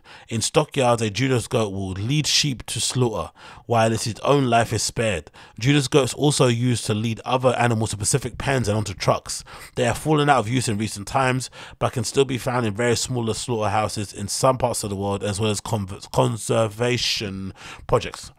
Cattle herders may use a Judas steer to serve as the same purpose as a Judas goat. The technique and term originated from the cattle drivers of the United States in the 1800s. The term is a reference to Judas Iscariot, an apostle of Jesus Christ who betrayed Judas in the Bible. So pretty self-explanatory. So it's basically Tremaine calling Kanye a Judas goat, right? He led us to this place, but eventually he was always going to lead us to our downfall. And obviously, Tremaine's here supporting Gabriella here, putting the quotation marks of beautiful in the caption, obviously lending a kind of nod to Virgil Abloh, you know, which is pretty cool to see. And then of course the final post, which is the death knell, the real blow that I think exposed the whole sham that is the flipping industry, the culture, the scene, streetwear, whatever it may be, is this post here. Because we all knew this deep down. I knew this deep down, having analyzed and seen certain things and keeping my own things, and obviously being a fan and caring about this stuff way more than I actually should. I had a feeling this stuff was obviously the case, but someone putting out there in plain black and white is pretty trippy. So it's just Tremaine's post where he basically takes a screenshot of Kanye's post that he deleted, where he said the following. Kanye said, "Spank my hand with rulers. I'll go sit in the principal's office. Can't we talk about more important things, like how the Late Show was, or Bernard I know killed my best friend? Everyone's got a right for an opinion, right? There's mine." So Kanye is essentially saying Bernard I know was the reason why Virgil Abloh passed away. Like, is it even worth entertaining the idea? No, but that was his kind of interpretation of the events and whatnot and how he feels. And Tremaine laid it out pretty plainly. Said the following: "I gotta draw a line at you using Virgil's death in your Ye's the Victim campaign in front of your sycophant peanut gallery algorithm." And you know what's funny about this? Before I continue, I had a feeling something untoward happened between them, because I was actually watching a lecture, I think, that Denim Tears did on the Off-White channel. I think, no, it wasn't Off-White channel. I think it might be the Virgil Abloh YouTube channel. There's like a series of lectures there where he basically gets a lot of his friends to give lectures, or to give like what are they called, mentoring kind of lectures or whatever, things on their career trajectory, on their inspirations, on their brand, just to kind of lend support to, I forgot the charity that Virgil Abloh supports behind it, but it's a pretty cool series. There's one with Heron Preston, there's one with Tremaine on there also. And he mentioned, he was basically going through his CV and saying the stuff that he's done jobs wise. It got very detailed in it, right? Shared a lot of kind of personal details I don't think he's shared before in other interviews. And he specifically said in that interview, or in that presentation, "I was at Yeezy, I got fired from that." Like, he said something like that in that kind of way. And if you know anything about scene people, no one mentions how they got fired, why they got fired, if they got fired in places. You know, people are always hush. You just try and play the clout and politic game and fake it till you make it game. But the fact that he made a point to say that he left or he got fired, I forgot which one, I think it was fired, was like, that must explain a lot then, because I don't really see him regularly with Kanye as much as he was in the past. He was like Kanye's ASAP Bari. Now that ASAP Bari has become like, you know, the new Tremaine, like in terms of being his kind of guy, right? And you haven't seen him with them together a lot. He doesn't really post about Kanye stuff on his Instagram at all anymore. It's just all Virgil stuff, right? Which is weird. But I knew something was off, so this explains a lot of it. He continues the caption: "Your best friend Virgil. Negro, please. This time last year, you said Virgil's designs are a disgrace to the black community in front of all your employees at Yeezy. Arcs, how you say it? Lucette Holland, I guess that person's name is. I got all the receipts. Don't let me get into the things you said about Virgil after his death. Yay, tell people why you didn't get invited to Virgil's actual funeral, the one before the public one at the museum, and why you weren't allowed to speak at the public funeral. You knew Virgil had terminal cancer and you rode on him in group chats, at Yeezy, at interviews, on songs. You are so broken.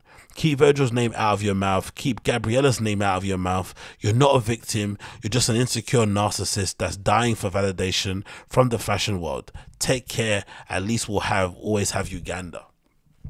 I'm not sure if Uganda's a reference to him going there and running amok and giving free shoes to that dodgy president or prime minister. I don't know how it works in Uganda. I'm not sure if that's the case, but regardless, that is a pretty brutal and telling read, and also exposes quite a lot of things that I had a feeling were happening behind the scenes that no one wanted to talk about, because again, like I said, Kanye seemed to have this weird grip on people where essentially he bought their silence with collaborations. I don't know what's happening there, but it just seemed odd. But essentially all these guys are quite politically aligned, so to have somebody that is so sort of like opposite what they think in terms of politics and societal, it just didn't make any, or societal issues, sorry, it just didn't make any sense why they didn't say nothing publicly. But again, they all kind of get encouraged now to start saying things openly. Obviously the telling part in all of this, the really hard bit to take, especially if you're a Kanye West fan, and obviously if you're a fan of Virgil like I am, clearly I've just seen the stuff on my channel, is the comments around Virgil Abloh's death and about their friendship or their lack of during the time he was alive, and obviously during the time he was sick as well. That's really telling, really bloody telling.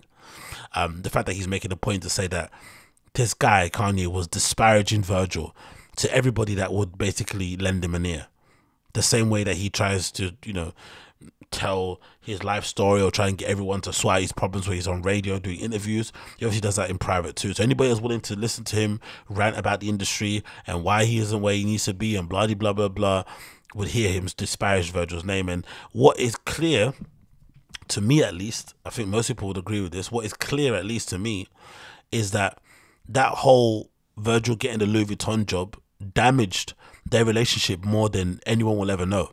More so on the side of Kanye, because I feel like for whatever reason Virgil seemed to be the consummate professional. He had a very forgiving spirit overall. You know, him getting dunked on during that whole time with the whole $5 donation thing during the whole George Floyd RIP protests that were happening in the States, like so many negative things in the press. He seemed to be incredibly forgiving. He didn't hold grudges at all. That was just the nature of the game. He just kept it moving. So I would imagine most of it was mostly on Kanye's side. But it needs to be said that that whole him not getting the job, or sorry, Virgil getting a job before Kanye, definitely ruined their relationship to the point where Kanye was still holding on to that grudge on Virgil's deathbed, bruv. On his deathbed, he was holding that grudge still. And that, I think, is the clearest example of him being a pretty disgusting human being, pretty vile. And the thing that annoys me about this whole thing, for the most part, is that what it also proves is that they all knew this. All these friends and collaborators knew that he has how an awful guy he is. I think they said about people behind their back, but they didn't say a word. Not an inch, nothing, zero. They all pretended like they didn't hear it. They all minding their business and stuff. But when it comes to other issues, societal issues, things in culture that, you know, that are a bit more far removed from them, they're the first to speak up and say something. And even now, in the kind of residue of this beef, I think Tremaine's been the only vocal person from that whole scene of whole collective of people around him who's actually said something with his whole chest. There have been people who have left comments buried in someone else's page you have to kind of dig through, or somebody has posted their own story, but somebody has actually posted something on their main feed and actually made their point known. And as he said, Tremaine, in the caption here, he's drawing a line in the sand. He's the only person to do it so far. So you have to give the guy props. Only person to do it. Everyone else is kind of running scared and doing what they're doing. And then, of course, Kanye is doing what Kanye does, and essentially he's saying that, I think he's saying in one of the posts I remember him reading something along the lines of, he thinks that Bernard Arnault, the CEO, whatever of flipping LVMH, is the person behind sending Tremaine to kind of attack him, because Tremaine was the supreme. But the funny thing about it is that LVMH don't own Supreme. It's VF Corp, sorry. Completely different company, completely different venture capitalists, whatever you want to call them, right? So he obviously has confused them. Either he's confusing the two companies, or Kanye is inadvertently leaking news that LVMH are going to be buying Supreme. I'm not sure. But either way, it's a fucking bizarre thing to say, because essentially he didn't address any of the points that Tremaine made in his post. Zero. The accusation that he was talking bad about Virgil, you know, during his time when he was at Louis Vuitton, before he got the job, when he got the job, when he was sick, when he was approaching death, and even post-death. He hasn't addressed any of those things, but he basically said, oh, you know, Bernardo no sent you, kind of thing. And it's war, so they're going to send my friends. But the most trifling thing about the entire thing, I think the most thing that really kind of pissed most people off, was this post. So all this stuff happens, and then he decides to kind of get online and do this fake sort of grandiose version of gaslighting, where he posts a picture of Gabriella taken from the, I think, Business of Fashion, that basically highlights people in fashion who, you know, doing good work. I think she's one of the 500 people. Quite cool little, you know, profile picture there in black and white. And he takes that screenshot and says in the caption, "Gab is my sister."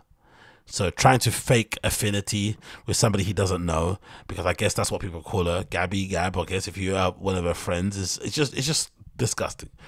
The disingenuousness is dripping from this post, but it continues, and it's gaslighting nature of it also, because he's the one that started his beef. She shared her opinion on what she thinks on the shirt. It's a controversial shirt. You'll obviously want to cause controversy and conversation. She had her piece to say.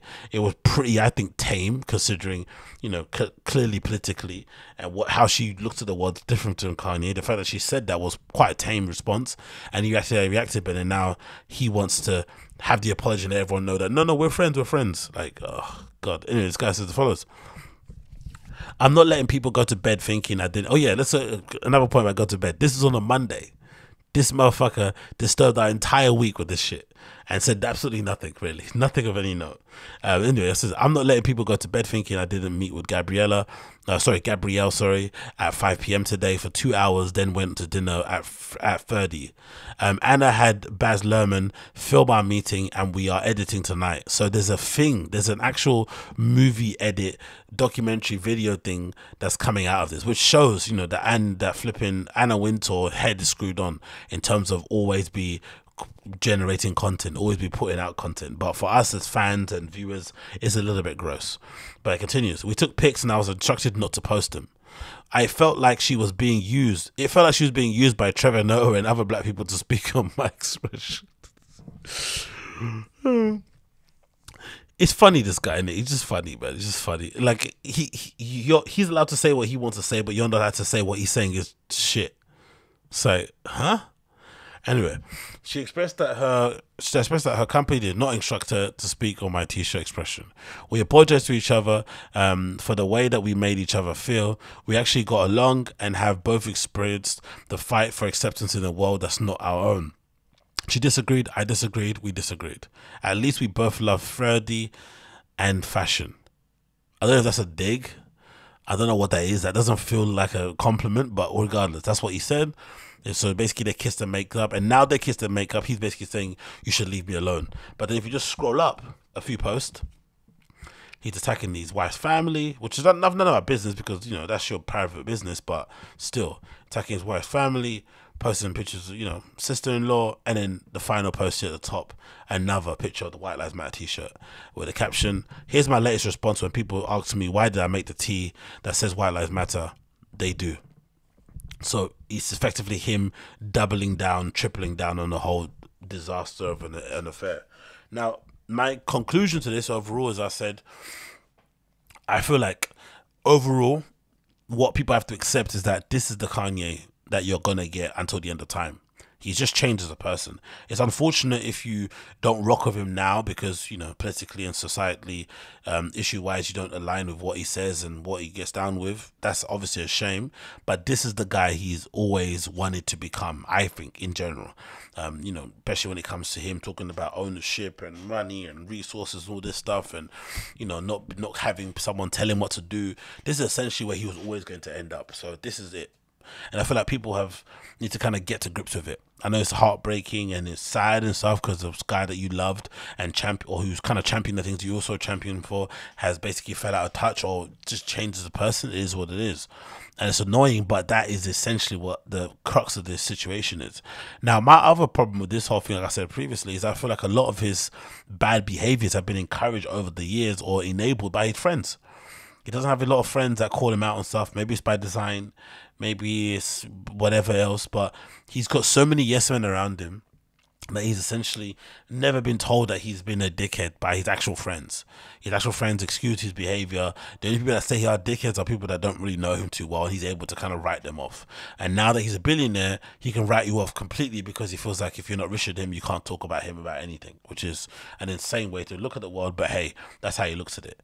I feel like all those things are cursed. And the other thing I think that's really horrible is that quite clearly behind the scenes, people knew how this guy was, but they didn't want to say a thing because, you know, the industry is the industry.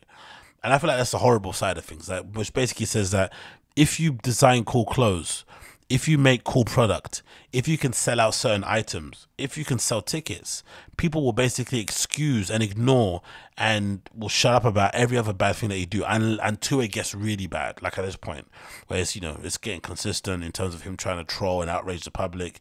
People are getting bored and annoyed about it, blah, blah, blah, blah. But it had to get to this point. Everything else before was okay. Like for me personally, I think I mentioned before on Twitter, I don't really see any difference. This is just me personally. Me saying this, right? Personally, I don't see any difference between the flipping White Lives Matter t-shirt and the outrage that's been causing with people, right? And Kanye's fucking insane photo shoot and meeting with fucking Donald Trump when all that stuff was happening over there in the States at the time. I don't really see any difference between this and this, personally. And none of those people that are talking now and have a lot to say about Kanye were as vocal as they are now about him.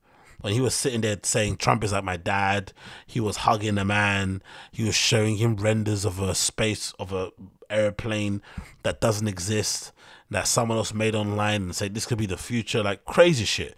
This to me was worse.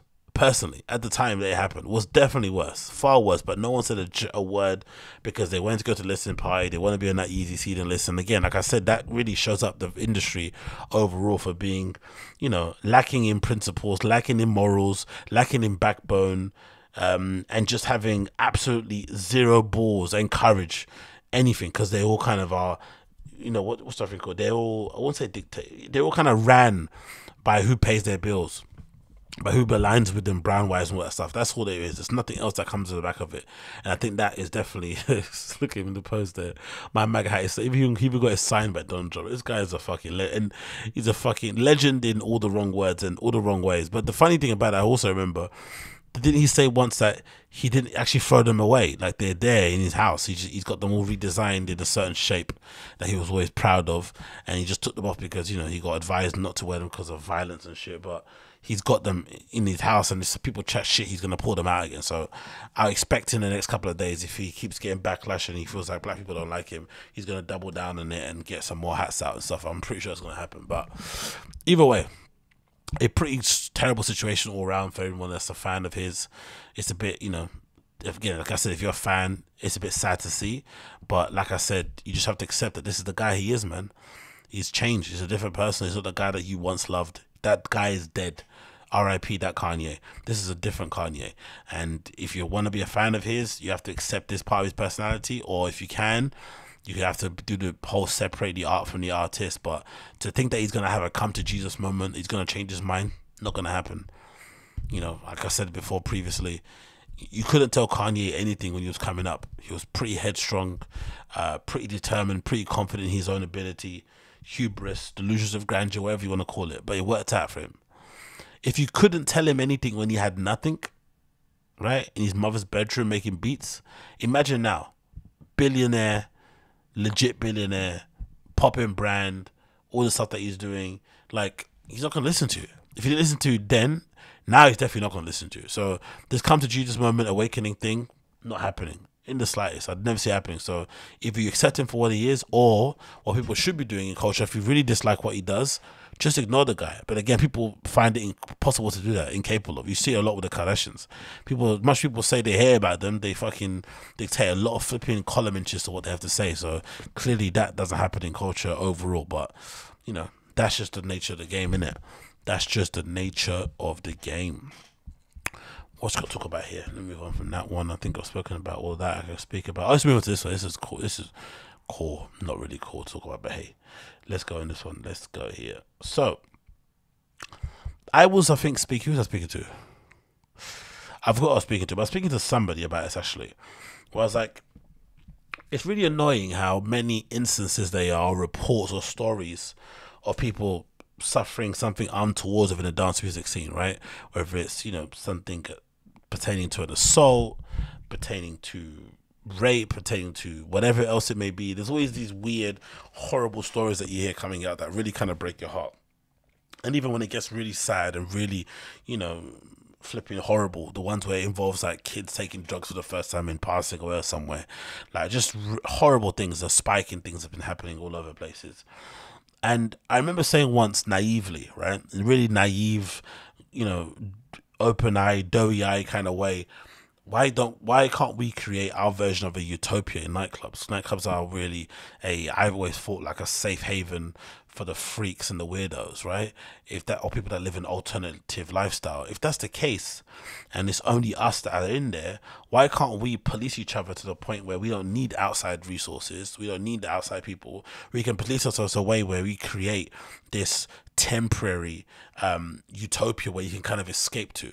Where if you have all the hell stuff going on in your everyday life, your parents or your family or your culture, religion not accepting who you are and what your beliefs are and what you stand for, you can at least go there to this place that is a kind of created and imagined utopia, let yourself free, because there's no one taking pictures, no one recording shit and trying to catch you out on certain stuff. There's people that represent what you are lifestyle wise, what you represent in terms of how you see yourself, whatever it may be, sexuality, race, color, creed, who cares? You go to this utopia and you just unwind, you unplug from real life, and you have some respite, you have some relaxation, you meet other people in the community that are just like you. That's the naive idea I had about nightlife. Then I remembered something my parents told me a while back when I kept going out loads. Nothing good happens after 9 p.m. And unfortunately, that's the reality of the world. You might want the world to be one way, but I've always said you always have to operate within the world as is, not as the way you want it to be, because I think sometimes that's where the kind of you get that real weird reality distortion thing happening where your brain just breaks because the idea you had of your world and you go outside the world's different. It can kind of shatter everything about you and your perception of reality. And I guess that's the problem that we have at hand, is that fundamentally, with it being nightlife culture, with it being dance music culture involving clubs and that seedy underground, you're going to attract some seedy individuals who have some bad intentions and want to take advantage of people who are open-eyed, kind-hearted, and just want to get in the scene and have a good time and whatnot, or whatever else they want to do. And I think this is a good instances and a good reflection and a good representation or example of it. So this is a story that broke at the beginning of the week regarding Asquith and an artist on his label who's accusing him basically of assault and being a creep. And it says as follows, and I guess the person's account now has been private or something. I tried to find it, but I couldn't. So I guess either they've been private or I've been blocked, but I think they've been privated, I'm pretty sure. But it says as follows: I'm coming on here to share my story of something that happened to me recently, as a word of warning to others and explanation for why I moved back from London to Glasgow. Many of those closest to me already know and have known for a while, as I kept it to myself, but I don't want to be silenced anymore. I am sick and tired of the music scene, being such an unsafe place, which is something that is really difficult to kind of wrap my head around, especially when you think of all these amazing, very specific niche club nights out at the moment. But it seems like however niche you get, however specific you get in terms of your appeal, the actual instances of untoward behavior or disgusting behavior actually ramp up. Think of places like, or people like establishments or groups like Possession. Good example. That party outfit out there in Paris. How many flipping things have come out from that group about people, you know, feeling like they haven't been paid or royalties owed, founders being chucked out, like really strange things happen off the back of that. So it's just a weird thing you have to kind of get your head around. It continues. After being placed on the lineup with a DJ and the label owner Asquith last year, we quickly became friends, and he convinced me to move to London for my music career. I put a lot of trust in him, as he was over a decade my senior and had a lot of experience in the industry, so I did. Looking back, there were red flags in the beginning of our friendship, such as him sending me money and buying me things, but I was excited at the prospect of such a step up in my career that I thought I was just being silly. It continues. Come on, load up. There it goes. Shortly after my move to London, he invited me out for drinks, where we began to act extremely inappropriately and coerced me into going back to his flat, despite me repeatedly saying no. I felt pressured and feared of being stranded alone in a new city, and Ubers were failing to show. In general, as much as I want to say you want to be living in a utopia, there has to be a general level of hesitation, skepticism, and just caution when it comes to you, especially if you're a young lady navigating in dance music scene.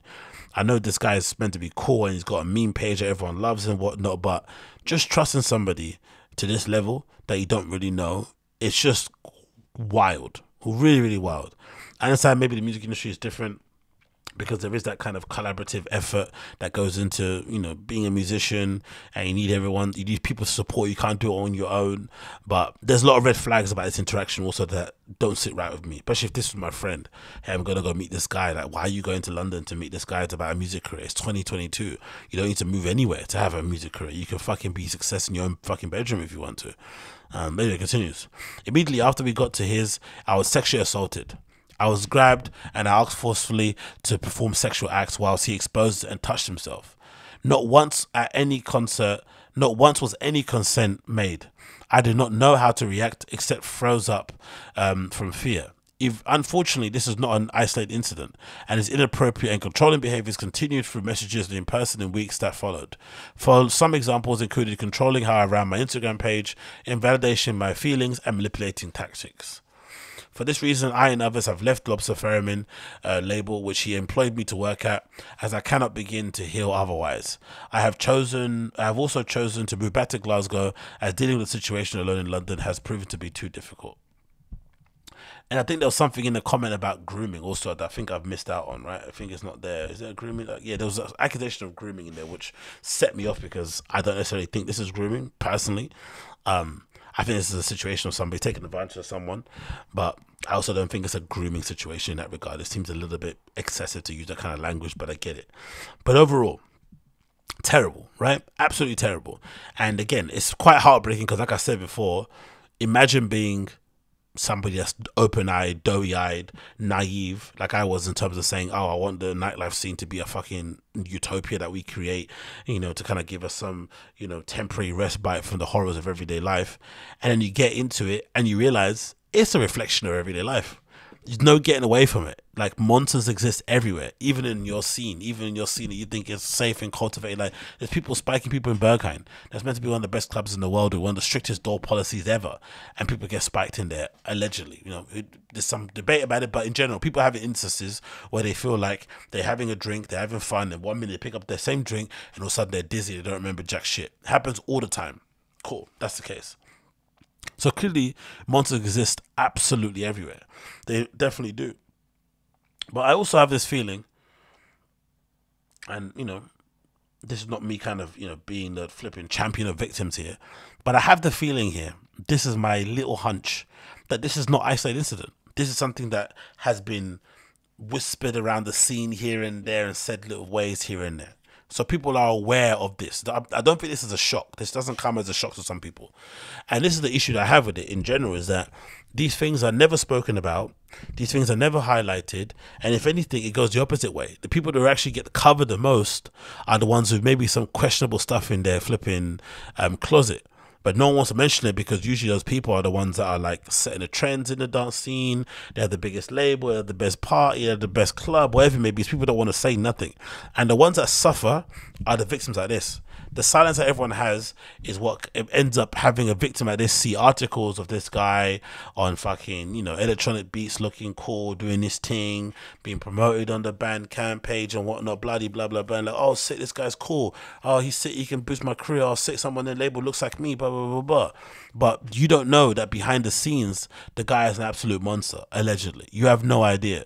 And I guess that's an issue that I have in general. It's like there's not a lot of bravery out there. The bravery only comes to the victims, right? The bravery doesn't really come from the scene industry. They don't really protect people. They don't at all. They just leave you to the wolves. And they give you this idea that all these things matter, like these labels and stuff. They don't at all. The fact that somehow she was convinced into thinking she needed to move to fucking London in 2020, wherever it was, 2021, 2022, to pursue a music career, especially as a DJ, a producer, it's just insane. You don't need to move anywhere. You can do it all from the comfort of your own home, wherever you are listening to the podcast right now or watching this. You can do it from wherever you are. You don't need anything. You just need a decent smartphone, a way to take pictures, and that's it. And an imagination. And you're off. You're done. You've done most of the work. You don't need anything. You don't need to move anywhere. You can send files. So even if you need to go on a label, you can send them a file. You can be an artist under a pseudonym. You can wear a mask and be a flipping, you know, globe-trotted DJ and stuff and be doing what you need to be doing. So this idea you need a person is just something that obviously this guy uses a manipulation tactic, and obviously something also the scene has done inadvertently with their praise that they heap on people in this sort of way, knowing deep down or hearing the whispers that these people also might be a little bit heinous behind the scenes. It really is kind of sick, to be fair. And then the response from the guy was, you know, it's the kind of response you kind of expect to hear from people that get accused of what they get accused of. So let's kind of read through it. This is from Lobster Ferrum in the main account, right? My statement. I'm going to start by strongly refuting the allegations of sexual assault that have been made against me this weekend. There has never been any consensual non-contact between myself and Shona, and additionally, I completely refute the allegations of grooming. Which I definitely, when I saw, I think I didn't see it on a com. I did think the grooming thing was a little bit, because I think the definition of grooming, you know, again, whatever, it's still gross. There's no even, you know, fucking arguing over, you know, what shit is the stinkiest. Let's continue. The allegation of grooming are a constructed and distorted narrative of what was reality a very different situation. After meeting, the fact that he's holding on to it also makes me think this happened. The fact that he's holding on to the grooming, because I'm reading through it again, the fact that he's holding on to this misspeak that she did, because again, let's say that was an error, he's holding on to it super hard. It's just a little bit questionable. And it continues. After meeting at a gig in Scotland last year, I gave a significant amount of time and energy to supporting Shona in the early stages of her DJ and music career, as I have done with many artists over the years. We additionally became good friends and would converse almost daily. I like how he says that. Let's please compare your boy DMs with producer DJs to your girl DMs. Let's please compare them. I bet they're not the same. Anyway, she often vocalized. Let's continue. She often vocalized to me and publicly on Instagram that she had little to no money, and I was sometimes offered to help pay for train tickets and once bought her a t-shirt. This isn't out of ordinary for me to donate or pay for things this way, especially when it's related to friends and those who are involved with or with my music.